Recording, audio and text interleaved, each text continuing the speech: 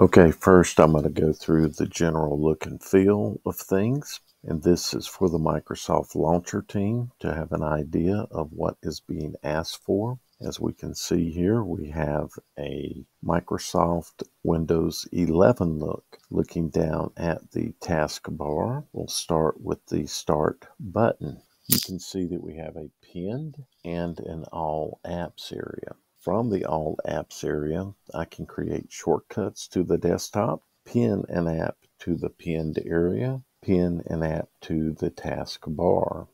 First, we'll create a shortcut. And you can see my Surfshark shortcut on the desktop. Next, I'll create a pinned version of the Start app. Now I have a pinned app, just like Windows 11. Finally, I'm going to put an app on the taskbar.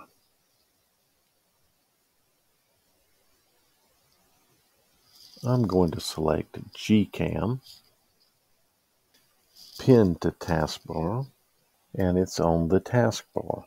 As I go across the taskbar, the tray currently is Recent Apps, Clock and Calendar, Notifications, and Quick Settings. Now we will look at the desktop. You can see what look to be standard desktop icon. We will start with User.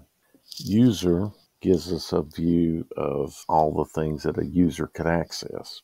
Documents folder, downloads, pictures, and videos. And you see those in the main folder area. Over on the left, you see those folders with additional music folder, a link right below the downloads, which is to take you back to your desktop. And then we have a look at FTP, a look at network,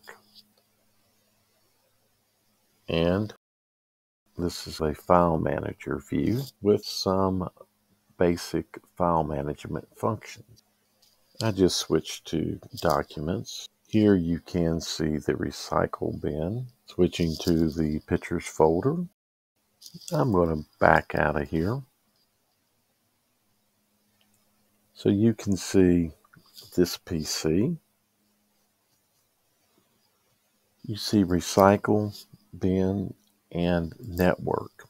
Now there's also a themes, and themes allows you to apply a look of something else. Here we have Windows 11. It could be Windows 10. It could be iOS. It could be any device that a theme has been created for. Yes, it would be good to have these kinds of themes. I want a Windows 11 look so that it is the same kind of look that I have from a PC. But you could also make it easier for someone to move from iOS 16, for example, by giving them a look and feel that is very similar to iOS 16. Or you could give a One UI look so that Samsung users.